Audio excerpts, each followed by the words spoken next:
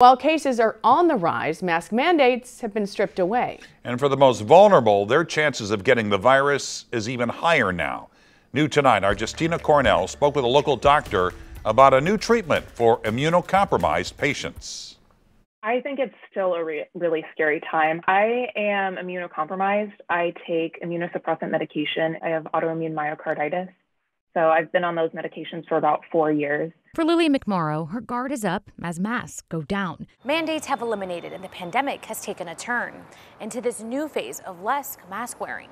Knowing that people are starting to take masks off when they go on airplanes and things like that, for me, that means that I won't be able to travel. I'll have to be extra careful because my community isn't being extra careful for me. 24-year-old McMorrow knows she can't risk it. I actually didn't produce very many antibodies to the vaccine, and I caught COVID after being fully vaccinated in December, and I was hospitalized.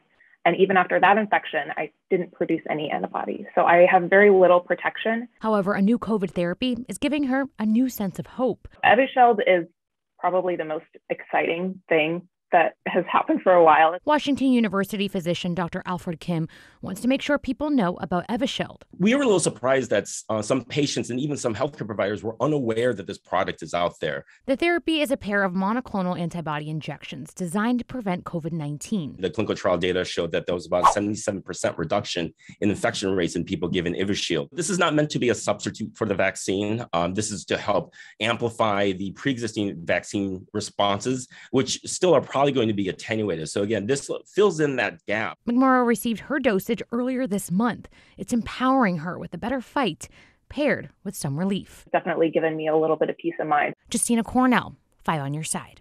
The WashU doctor says to ask your physician if Evusheld is right for you. He recommends asking sooner rather than later. That's because White House officials recently announced the purchase of more doses may be scaled back without new federal funding.